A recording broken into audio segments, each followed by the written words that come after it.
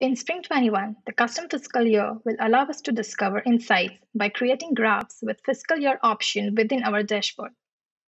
Navigate to Setup from the home page. Go to Fiscal Year Settings. You will notice that by default, calendar will be set to off. So for that, we need to define custom fiscal years. Here we have already defined the start date and end date. Make sure the record exists for the custom year that you have set. If not, Tableau CRM will use the standard year for calculation.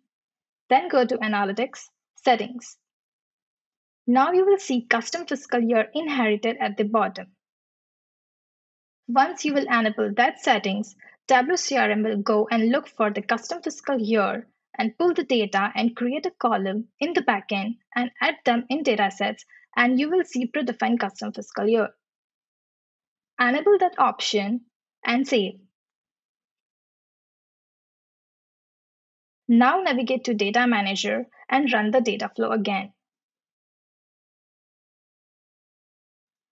This will go into specific field and create a separate fiscal year column at the same time, and it will be added to the dataset. Open a lens and select the close date, and you will see that there is no fiscal year setting option. Once the data flow runs successfully, open the lens again.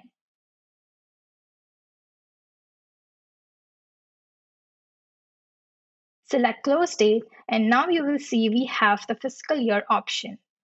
Very quickly, we can pull in all custom fiscal definition in the CRM into the dataset and the lens, allowing us to query API and Edge's SQL. To know more about this feature, please visit our release notes. Thank you for watching.